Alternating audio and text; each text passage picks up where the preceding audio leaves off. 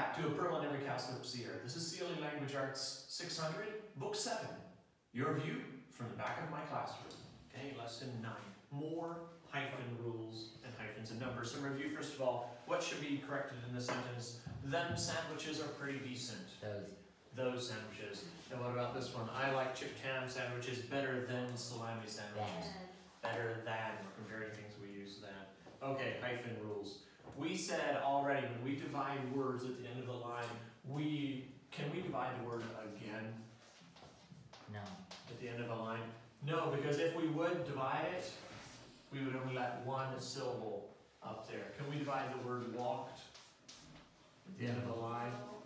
No, because if we would divide it, we would only start with two syllables. Two letters. Could you even divide that because it is walk? It's just a one syllable word. Can we divide one syllable words? No. Okay, so there's another reason why we can't do that. Walk in. Okay. The rule is still the same, that we cannot put two letters at the beginning of a line or one letter at the end of a line, ever. Now we're going to talk about a few more rules. Can we divide the word London? Yes. No, not today. We're learning not today. We cannot divide proper nouns. So since London is a proper noun, it has a capital letter, we cannot divide it. Don't divide anything that starts with a capital letter. Where should we divide year long? Where it is? At the hyphen. If you have a hyphenated word, make sure you divide it at the hyphen. Don't try to divide it another place. You're kind of like adding another hyphen in a word, and that isn't acceptable. So if there is a hyphen, divide it at the hyphen.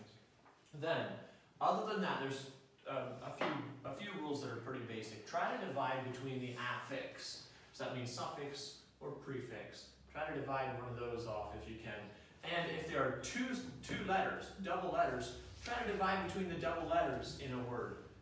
Except if those double letters come right before the suffix or right after the prefix, then divide with the prefix or suffix instead of the divided letters. It's a lot of rules, but I think it will come naturally. It will make sense to your eyes after you do. Where should we divide preheater? Preheater. Again, we can't divide heater because ER would leave us just the end. That is the. And what about heater? Can't. Yeah, we can. Technically, it's divided here, but we cannot start with two letters. It's not allowed. Communicate. After the M. Yeah, look, I got an iron going on there. Communicate. We divide between the double letters. Communicate. And what about passing? Can we? No, because if we divide here, well, for one thing, it's going to look really weird. Passing. But the ing takes precedence, so we do divide. But we'll divide here. Passing instead of between the double consonants. The prefix or suffix rule takes precedent. It's a stronger rule. It's the king rule. It takes charge and over the between double letters rule, between double consonants. Another thing, and that is fractions and numbers. We write fractions and numbers with hyphens. How do we write 3/4? Just like that sounds. 3 hyphen fourths. And we put the hyphen where we put the dividing line between the numerator and denominator. Numerator, denominator, 3/4. You've done this for a long time, but now we're just explaining why we do it like we do. What is this number? 99,000. Good, 99.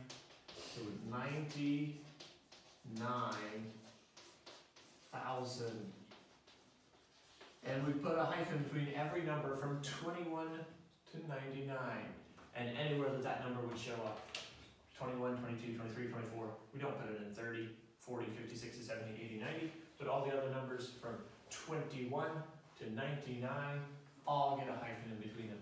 What is this number? Don't say 0.095. It is 95,000. Good.